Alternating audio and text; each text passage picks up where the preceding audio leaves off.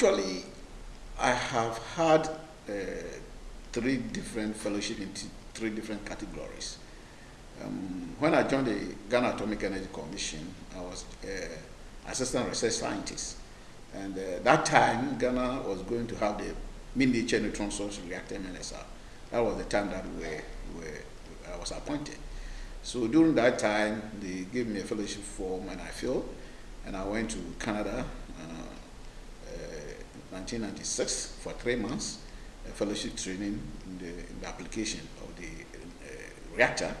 Then I came back and I started working on what I learned from Canada.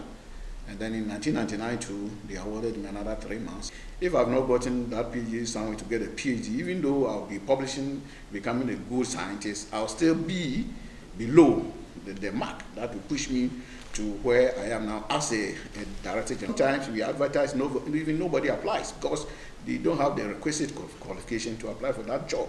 So when the IAEA introduced the PhD sandwich program, we're able to fill all those positions.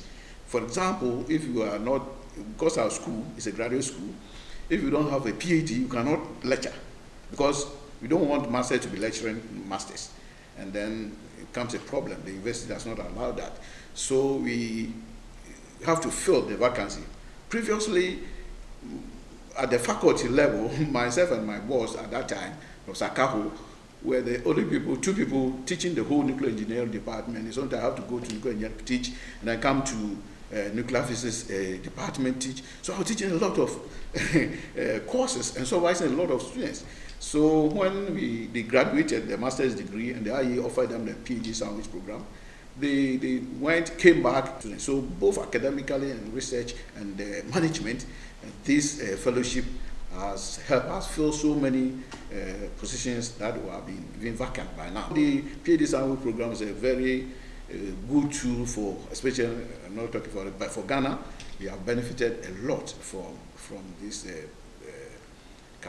human capacity burden for our institution and then the school. So this is a good idea. It also exposes you to how things are done elsewhere because you stay in your country. And this nuclear field is not an ordinary science. It's a more advanced science. So if you are exposed to other regions and advanced countries, it opens your mind and you'll be able to think wider than the narrow thing that is your country. So depending upon if people are exposed to different type of doing things, they think differently. So that's a good thing to expose people, especially from our world, to different laboratories and how different things are done in different organizations.